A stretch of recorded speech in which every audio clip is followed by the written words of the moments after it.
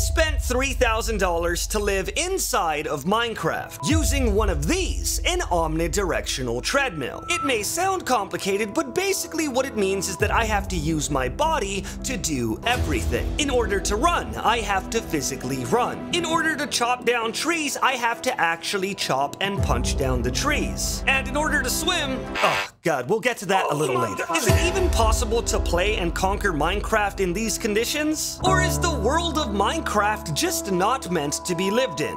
I don't know, let's go find out. Huh? The transition was supposed to happen here, I don't want to-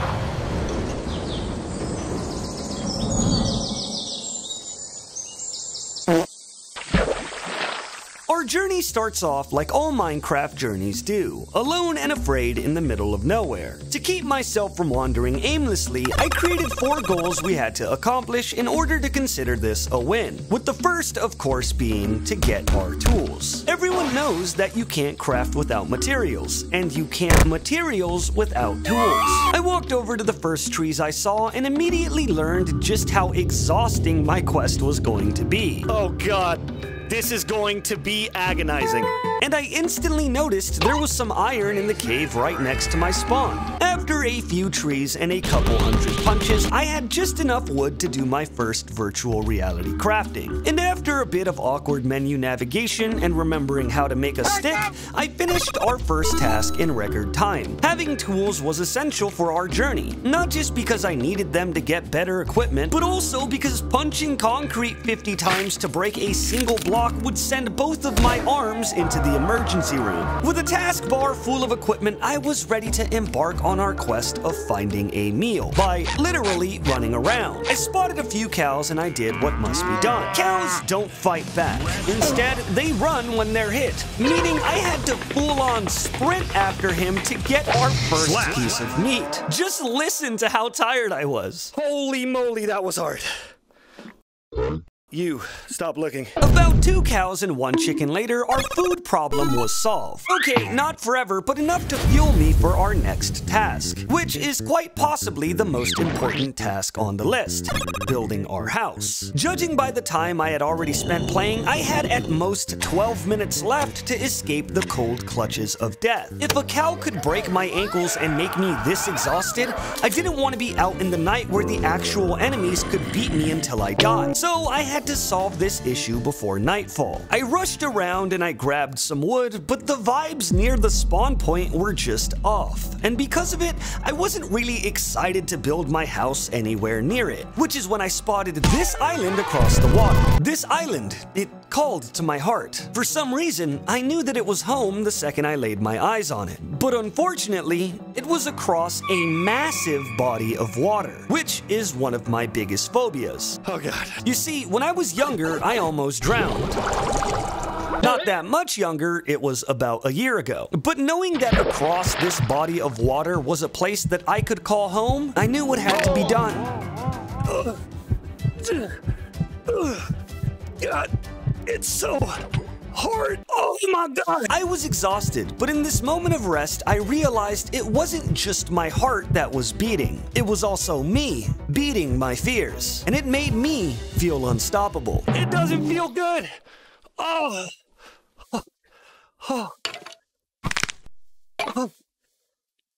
Oh my god. Unfortunately, nighttime was well on its way, and since I only had 3 wood on me, it seemed like I was going to spend it homeless. But then, due to some sort of cosmic luck I can't even begin to comprehend, this happened. Oh shit, there's a village here! Yo! How lucky is that? We can just move in with these guys! A village. Basically, the answer to all of my problems was within arm's reach. Or in this case, a light jog. I entered the homes of these poor, unsuspecting villagers, and I took everything I needed. They had bread, they had a compass, they had crafting tables, but for some reason, I couldn't find a bed. Instead of risking my life to search around in the night, I had to get comfortable. Oh, yeah, we could sit. Oh, fuck? Oh, man. So I went into one of the houses and built myself a boat so that I can sit down. I spent my time off relaxing and rereading the things I had to get done. By morning, I needed to find a bed I could call my own so that we could officially have our house. Letting my guard down in the morning and thinking I was safe in the village, I searched around. And then this happened. That's not correct. One of these places excuse me. If he kills me, we're gonna have to swim back. Oh my god, my nose is running. I continued my search, robbed a few houses, and that's when I saw it. It wasn't much, but it was home. Bro, let me... Yes. Respawn point set. With our house settled and our tummies full, our tools ready and our knees jello, I finally managed to find a place to call my own. Okay, not really. There was a dude who lived there as well, and we kind of shared the bed sometimes, but I don't want to get into it. Scoot over, bro. That's our bed now. Which meant we only had one task left. Our hardest task of all. Getting an iron set of armor. That is huge. He is so big. What do you mean by that? It was finally time for me to mine. By this point, we had only been playing for almost an hour, but since I was physically doing every task in real life, I was starting to get tired. That looks sus. I made a little hole in the wall and I started to dig, and after about 20 minutes of searching, I came up short, which sucked extra hard because of all of the manual labor I was putting in. On my way back to the house, I remembered that I saw a cave earlier and set my sights on a new target. Plus, this cave had charcoal, which I needed if I was going to dig any further. Unfortunately, this cave also had a guardian. Now, if fighting the cow was any indication of my combat prowess, a ranged enemy was a death sentence. But I wasn't just gonna let a nobodied nobody stop me. Hi, how are you? This guy's so strong! I need... After defeating our enemy, I started my expedition to the unexplored depths and learned just how deep this cave actually was. I searched and I searched for a crumb of iron until I heard a pretty unfortunate familiar sound. Right there, that noise. That's an Enderman. I can't deal with that, bro. That would actually make me shit my pants. Now, if you've never heard of me before, you probably wouldn't know this, but I don't deal with jump scares very well. I gotta go check on my turtles. If this Enderman chases me home, I'm gonna... Ah! Whoa! What the fuck? As much as I want to sit here and tell you that I was a brave man and fought the Enderman head on, I wasn't. In fact, I left. Let me explain why. I am 6 feet tall. This is not meant to be a flex, it is a matter of fact. Minecraft blocks are estimated to be 3 feet tall, meaning everything is a lot bigger when you're actually in the game itself. An Enderman, however, is 3 blocks tall, meaning if I laid my eyes on this creature, his lanky, jump-scaring body will be teleporting at me, standing at a staggering 9 feet tall. Paired with the fact that I have to physically run away from him, no thank you. Moving on, I walked to a different part of the cave and continued. Holy they're so big! Oh my god, bro! There's a missing part! Oh my god! Oh my god! You see? Did you see that? In real life, this spider would have been 6 feet long. It's terrifying. I'm not being a baby. I continued my quest and ran into yet another enemy. Though I was still shaking in my boots, it was becoming a little easier to manage. Another 2 days passed and 30 minutes of hard labor, and at this point I decided to call it quits to head back home. I was actually shocked that in 90 minutes of exploring I didn't find a single block of iron. I was pretty winded, so I took another seat. Also, my girlfriend came in and gave me water because I was dying. Thank you so much. You're my angel and you look beautiful. Careful, there are wires and stuff. And it was at this moment that I remembered something from earlier. Iron. All the way back at my spawn point, there was something that had to be done. We reached the island, but due to our impeccably bad timing, it was yet again another nightfall. And since there were no beds to sleep on, we had to just wait it out. I put down my boat and took a seat. And since we had time, I decided to have a moment to talk about my feelings. I want to take a very quick, candid second to say thank you guys. I was so afraid, bro, that I was gonna release my quitting League video and then nobody was gonna watch anything after. But I released the quitting League video. The videos I've released after have been nothing but support, and it just my mental health has been like at a 10 out of 10. And if I'm being honest, before I released the video, it was like at a 1. I wasn't doing good. But now that that's done, it's like I'm so inspired and happy. I wish I was kidding, bro. I spent the last like 5 days doing everything I can to make this stream work. It's working now, and it makes me happy that it is. So thank you guys. Just wanted to say that while we wait for daytime. We're done being cringe. Let's go look. Whoa! It's definitely not daytime. Didn't even come from LOL. I found Scooch from a porn game you play. Which game is that? With daylight back and my weary legs ready, we continued to look for the spawn cave. I searched and I searched and I still couldn't find what I was looking for, but I most certainly found something else. Whoa! Whoa!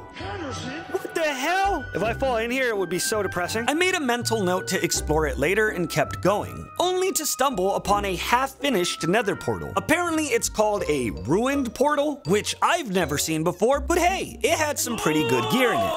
I think. I don't know if you could tell at this point, but I don't really know a lot about Minecraft. As much as I enjoyed our spoils, we were getting heavily distracted. Sure, golden armor for a horse I didn't own was cool, but in reality, I had to focus on the task at hand. I camped yet another night inside of a stone home and waited until the streets were safe again. Ooh. Bro, what the f— I sat in my boat and waited out the lightning storm outside. Uh-oh. Knowing I was doomed to not find any iron back here, I decided to go back to the original big cave near home, and I prayed that Mr. Enderman wasn't waiting there to eat my egg. But that's when I learned something tragic. You see, this entire time I was using a compass to know where I was going. But in every single instance of compasses in humanity ever made ever, a compass points north. And because of it, you can always find your way. But in Minecraft, that's not how compasses work. They point towards your world spawn, or a lodestone. I don't know what that is. Meaning I was effectively lost. I know you could technically use that weird debug menu to find out where you are, but I'm an adventurer, so that was off limits. I put my boat in a giant lake of water and I wandered aimlessly. My hope was starting to fade, and so was my body. Maybe I overestimated myself. Maybe humans aren't supposed to live in Minecraft, and maybe, just maybe, I should have looked up how a compass works before betting my entire life on it. After a few random holes in the wall and a couple hundred paddles later, I was once again the luckiest man on Earth. Oh, wait. Wait, that's my house! And that's the place we dug! Yo! Yay! We enter our house and deposit everything we found in a chest. And finally, we were able to get back to the task at hand. At this point, we've been playing for nearly 2.5 hours. I don't even stand that much all week, but I had my goals set, so I braved the cave again. Armed with only my tools, I dug deeper and deeper, running into a couple of enemies in our way. And after over 150 minutes of manual labor, it finally happened. Sure, it was exciting, but I only found 3 pieces out of the 24 total that I would need to finish this last task. Now, that may sound like a bad thing, but personally, it was the crumb of motivation I needed to keep going. No matter how bad I felt, I continued to dig downward in order to get closer to the bottom, which apparently raises the chances that iron spawns, I guess. Though it should have been smooth sailing from here,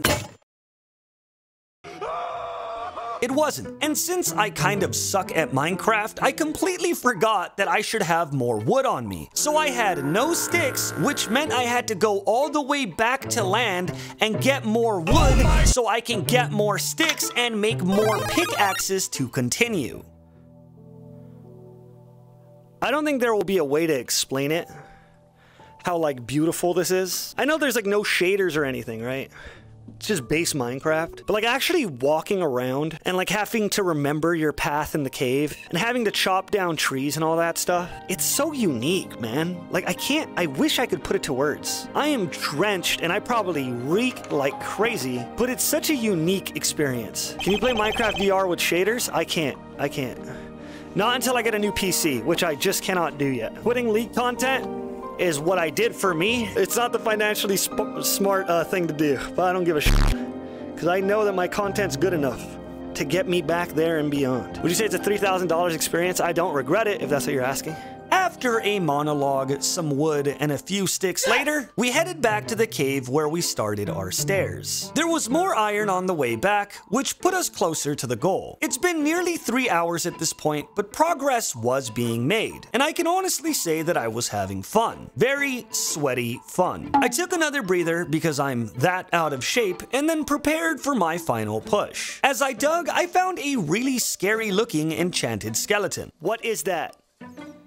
Is that a skeleton with something enchanted in his I didn't want to get destroyed, so I spent 1 iron bar on making a nifty shield, while also depositing all of my other stuff just in case. By the time I went back down, he was gone, which gave me time to look around and find a lot more iron. There was even some iron stuck in a wall that led to a water cave, which was annoying to get, but as my grandmother once said, every ingot counts.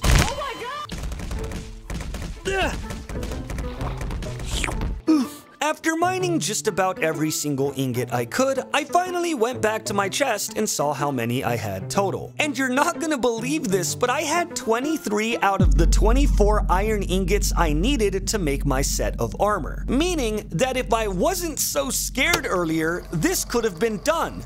But no, some skeleton had to be enchanted, so I spent the last ingot I needed to build a shield, only for him to leave anyway. I went back down and searched a little more, and finally, I found the final ingot. And also this weird purple area, but we'll explore that later. With my quest accomplished and my iron melted, I was finally able to accomplish what we set out to do. Shirt, to keep my chest strong. Shoes, to keep my feetsies warm. Pants, to be the freshest in the club. And finally, a helmet. I got nothing for that one. I'm gonna be honest, I'm exhausted. Boom, boom, boom, boom.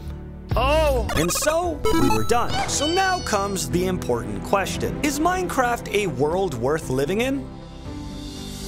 Absolutely. Minecraft has always been a game that encouraged exploration. A game that rewards you for taking your time and collecting whatever you find in the endless world you call your own. And as silly as it sounds, living in Minecraft and having to do everything myself worked really well for this experience. Sure, it was tiring to swim back and forth. My arms were in pain from chopping hundreds of times. And my knees were yelling at me for walking for nearly 3 hours. But it made every ingot I found that much more special. It made the caves that much more vast. And it made my experience that much more real.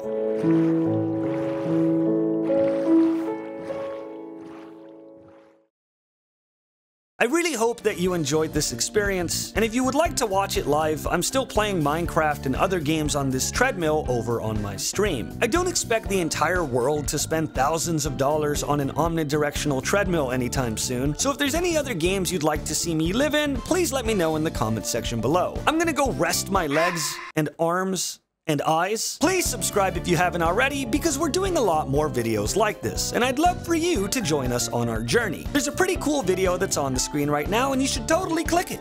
Go ahead, click that video. See what's in that video. I guarantee it's good. Go over there, watch that video. Go! Get